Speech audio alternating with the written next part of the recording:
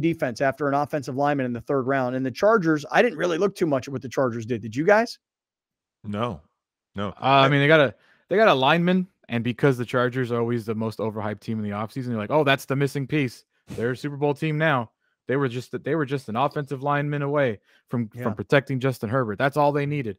So that's all I saw. I saw they took a guard in the 17th overall pick. After that, dude, listen. The percentage of people getting like their evaluations correct are very, very low.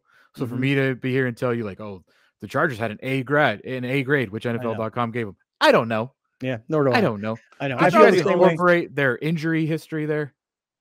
I thought the only story that made any real news was that Kenny Pickett got taken by the Pittsburgh Steelers, and Malik Willis fell so far and ended up being drafted by the Titans.